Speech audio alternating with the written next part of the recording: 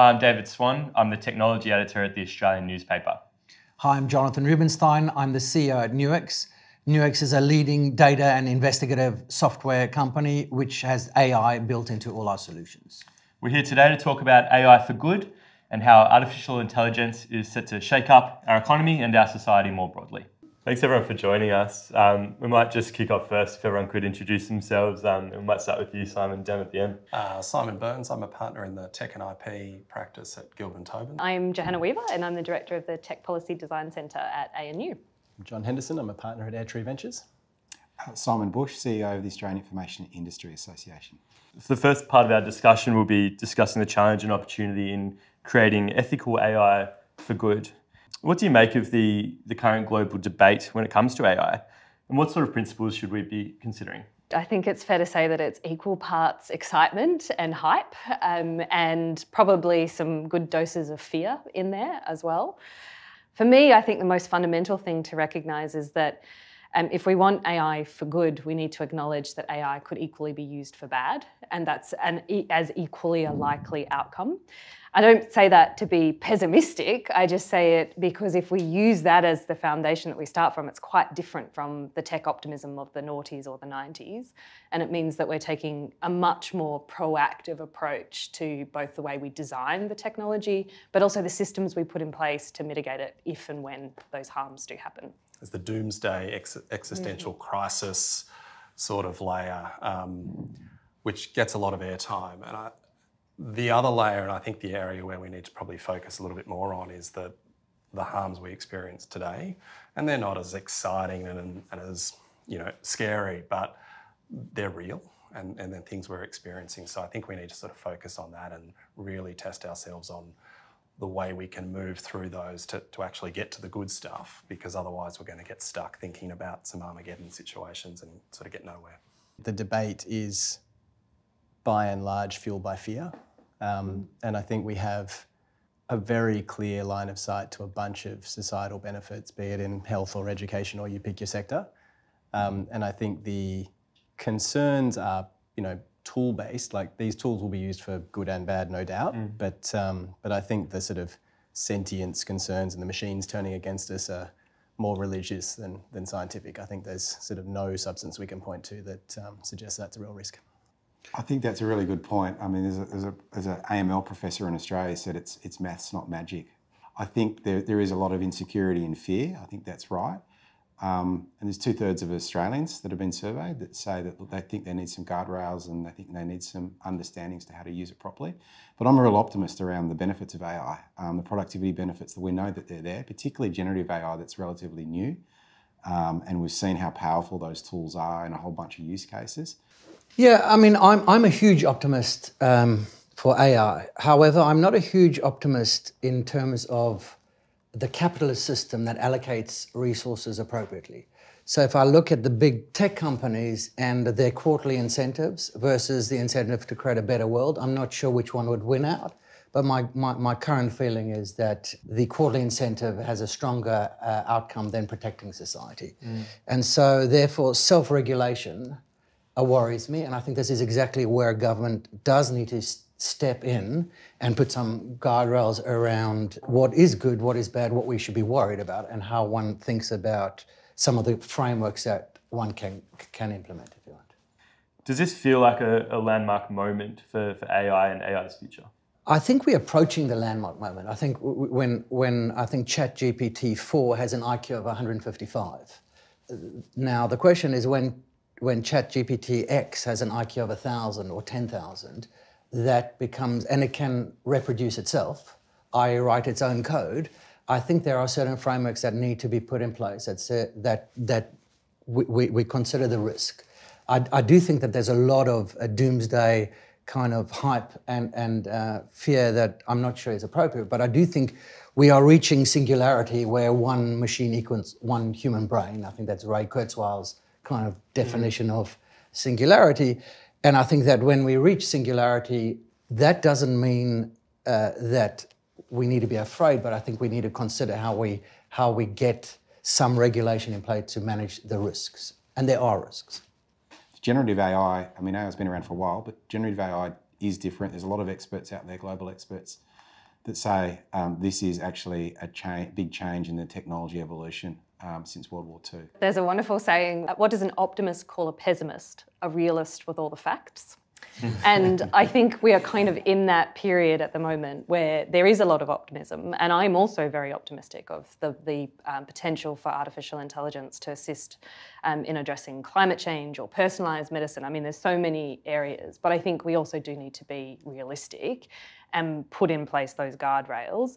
But also, the guardrails shouldn't be seen as restrictive, right? There's this perception that regulation inhibits innovation, and actually, in many respects, if you design it well, it will actually level the playing field and put us in a position where you can be more competitive. I'm going to be a little bit controversial and suggest that government should be an exemplar when it comes to AI governance and adoption within their own departments. We've seen Robodebt, which wasn't purely AI, but it used ADM, automatic decision making and algorithms. So there's a real requirement on that trust and transparency piece for us to get that assurance that AI is going to be used for good.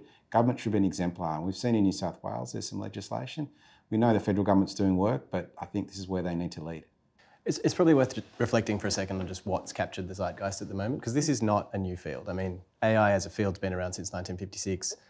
But I think what's different, a little bit to Simon's point, is we've gone from a world where these fields of natural language processing and image understanding have moved into generation. So the company I ran did algorithmic summarization. There were other fields like semantic analysis and thematic analysis. So we used to be able to understand what text could do. And I think the thing that's captured people's imagination is these machines' ability to generate text in a conversational way which remembers things. It's not just like Siri, which can answer one question and not remember anything else. And so the real change there, if you'd asked me 5 years ago, what's machine learning going to disrupt? What's the impact going to be? I would have said it's sort of robotics and menial tasks and sort of lower skill white collar jobs. I think what surprised everyone is it's the creative industries that are really feeling the impact. And this idea of machine-driven creativity is really what's blown people's minds. I think the other change though is the level of access. So that tech has been around for a while. Yes, it's got better, but what's happened in conjunction with it getting better is it's been put in the hands of pretty much everyone through the LLMs that are available for free. And that is, I think, that's changed the way people think about it, it's changed the way people engage with it. And we've seen a rush to utilise it by a community that doesn't understand it. And I think that's where we've seen sort of the missteps and the risks pop out. It's not necessarily something which is that issue isn't going to persist forever because we're learning from those mistakes. But I think that's caused some of the growing pains that we've experienced over the last 6 months with GPT-4 and its other flavours. And just to follow that up, where for you does that responsibility lie when it comes to education of the people using the tools? Is it the vendors? Is it government? Where do you see that responsibility lie? I sort of think it lies with everyone, and I think we're sort of seeing a little bit of a co-regulatory approach emerge. So you've got the likes of Microsoft who are quite proactively going out there and trying to educate around assurance and how it works and those sorts of things so people can actually utilise their products. So that makes good commercial economic sense. But governments also, I think they have a massive role in sort of picking up the education capability and tools piece. So regulation, whichever way you cut it, that's years away. Like the EU experience has started in 2021. Best case, I think they're looking at maybe still a few years down the track before anything's actually active. These tools are not being developed in a legal vacuum, and that is a first point. Simon mentioned standards, which is also, there are a number of international standards that are being negotiated that are going to be increasingly influential. So I think that's really important. And on, just to briefly touch on the education point as well, I think we need to be looking at not just education of users, but also of the people that are designing the tech. And that really goes back to my original point about you're designing this tech with the best intentions to solve, looking at the food we eat and the fibres we wear. How can we revolutionise that? But also looking at the potential for that to be used in a different way. And if we have much more consideration in the way that we're building and designing the tech, that's going to have a big impact on the way that tech evolves into the future, as much as the regulatory frameworks will. Yes, there's consumer guarantees, there's product safety laws, all sorts of good things. a lot of organisations probably haven't quite twigged to how those laws are going to be applied with an AI lens. And I think it's the individual regulator's role to go out and say, look, this exists. You need to comply with this today. This is what you need to be thinking about with your AI implementations. I worry slightly differently to you two because if I look today at a big issue we've got, which is truth, ignore AI, we've got algorithms that are promoting untruths on a bunch of social media, and we haven't been able to regulate that. We've got a Section 230 Act in the US which protects any kind of content on platforms. And my concern is we've got the exacerbation of that risk now with generative AI. And I think that regulation is critical to combat some of these risks. I think truth is one of them. I think the ability to run a monopoly using AI, there is a first mover advantage which gives a monopolistic power, which could theoretically have a huge impact to kind of wealth and promote wealth inequality. So I think looking at how we manage some of these things early on is critical, because I think we're in a world where we've seen the outcome of algorithms that aren't that smart, and in fact that are impacting truth today, and we haven't been able to regulate around that. David, your question around putting the genie back in the bottle, well, you should slow down. The answer is no. We should not be. And there's massive productivity benefits for our economy. Why would we as an economy stop that if we could? And if we stopped it as Western economies, do you think China and Russia would stop their development in AI? So I don't think it's not practical. It's not in fact doable. We just held the last of our 5 state AI awards, and 50% of the finalists in our AI awards had an AI component, and they're doing good in society for healthcare, aged care, agriculture, you name it. There's a lot of AI innovation being done in this country, and it's a really good thing. How can we ensure that Australia does in fact play a leading role in the global AI for good debate? What could set up Australia for success when we're looking at globally and everything that's happening? Look, I've got a view. I think Australia should be at the table. Australia's government should be at those ISO standards tables, should be at developing those frameworks. We've got under the Quad, there's a critical tech component of that. We can work with India and Japan and the US in developing those frameworks. We've got 5 Eyes, Pillar 2 is also critical tech, including AI. So the risk of Australia regulating too heavily in this space is that our market becomes unviable, right? And we don't want to do that. We don't want to quash innovation. But one of the things that Australia really excels at is, well, how can we organise our government in a way that we can regulate quickly to avoid these harms? This is something my centre's done a lot of work on, looking at how we can cultivate that coordination and put in place structures so the regulators can get access to the independent advice when they need it, so that we have coordination at the ministerial level. I've got a different slant on this, David, in the sense that I think we need to earn the right to be relevant. The countries that are going to be at the table exerting the influence here are the countries from which the important technologies emerge. Okay. So the US is the centre of this right now. You see Rishi Sunak doing all kinds of interesting things in the UK, partly because DeepMind emerged from there and has become an important player, and the sort of triangle around Cambridge and Gatsby and Imperial has been and continues to be a really important source of research. So I think if we want to have a voice at the international table, we need to have a bunch of innovation come out of this country. And so therefore I would answer your question slightly differently, which is, what are the policies we can put in place to attract core research and encourage real machine learning productization out of this country? Yeah, I agree completely with that. In terms of, how do we build a strong technology community that has support from the government, and where our investment is, and figuring out how and where we will be competitive, I think is a critical step for Australia. And that then drives the investment in technology. I think we have punched above our weight in Australia, but I don't think we've done that as a strategic investment decision from government. And in fact, we're going backwards, right? The funding from the federal government, I'm going to be, again, slightly controversial, but the 2021 budget allocated $124 million towards AI commercialisation research. That money still not has hit industry. We may get it in 2024 and it's going to be less than what we're going to get in 2021. So we're going backwards. Despite that, I agree. We've got some amazing capability and talent in this country. We need to keep that talent. We need to rapidly commercialise what's coming out of our universities. What no one is really talking about in detail is doing a detailed analysis of legal frameworks and policy settings and whatever else that are actually causing barriers to using AI. So what do we need to do? There's brilliant use cases out there, but the law says you can't do X.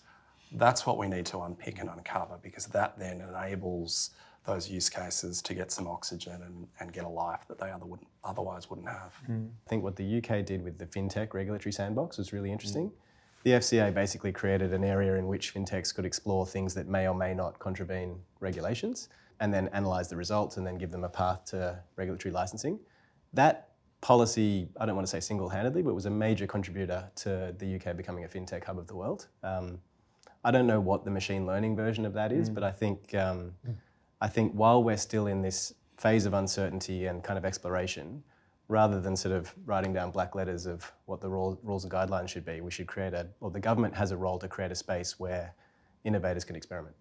I think we have to join a global regulatory framework. We need to just think about this is a global technology, and we are citizens of the world trying to regulate what Australians' AI is versus, we could look at a government procurement policies which encourage that. But I think that the high-level frameworks and how one thinks about transparency of the technology, how one thinks about those, I think does not have to constrain the innovation. We can wrap a high-level regulation quite easily around risk management and then refer out to the ISO standard on AI impact assessments, which has been developed. So there's a world where we can sort of leverage that global standard framework into our own regulation quite easily. I was going to say, so the global standards agree with all of that. We should play in all those roles. Coming back down to industry verticals though, there's a risk-based framework that can equally be applied at that sort of granular level. So for example, AI in driverless cars and automation and transport, you can regulate transport and how that's used, and it's being done. Healthcare with radiography and AI to determine tumours and cancers, it's being used as a very powerful tool, and it's probably one of the best examples around why AI is good, right? It saves lives. But you also want a human in the loop, and you can regulate its use in healthcare. Some of the risks are different in different industries. I don't think there is if we're too rigid and apply the same framework over a piece of technology which can be used in different ways in different sectors, we're going to naturally, I think, stifle some opportunities. So that sectorial deep dive approach is what I think we should be looking at in Australia with earnest. And that it requires really deep domain expertise. You need cooperation of industry and the regulators to actually unpick and understand what is the opportunity, what is the risk, how do we actually move forward in this sector. My concern with the continued focus on a risk-based approach, though, is that when you are talking about risk, it inherently includes a calculus of probability. And this technology is evolving so quickly that we don't necessarily know what's probable. So I do think risk is important in terms of a risk-based approach, but we do also need to focus on the potential harms. We have to keep that in mind, otherwise we're going to repeat the same mistakes that we made in the last generation of technology. Perfect. I think that probably wraps up our first half of our chat really nicely.